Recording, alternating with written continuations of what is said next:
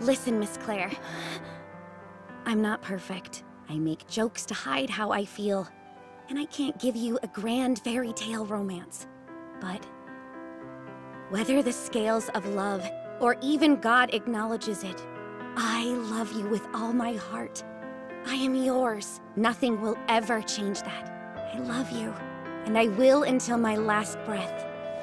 So please, I want to be with you, not as your maid or servant, but as your partner. You're unbelievable. Well, looks like I lost this one fair and square. Rae, you really are one of a kind, you know? What's the meaning of this? Have you lost your mind, sister? I'm sorry, Claire, but to tell you the truth, I've been after Rae from the very beginning. Wait, so you weren't trying to steal Miss Claire? You were messing with me?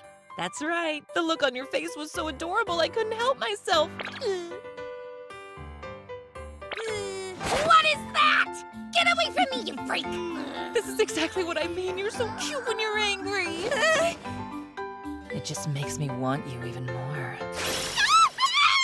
Rae is mine, and I won't let you take her from me, do you understand? Huh?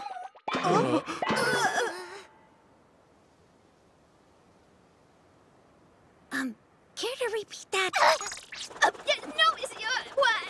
no. You said I'm yours! I order you to control yourself. We're in a very public space. No can do. My love cup runneth over, Miss Claire! Shut your mouth, you fools! This behavior is undignified! So does this mean we'll be together forever now? Absolutely not. Well, that was certainly an unexpected development.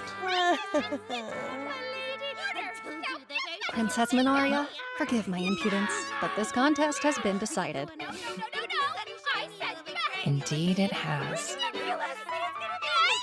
no!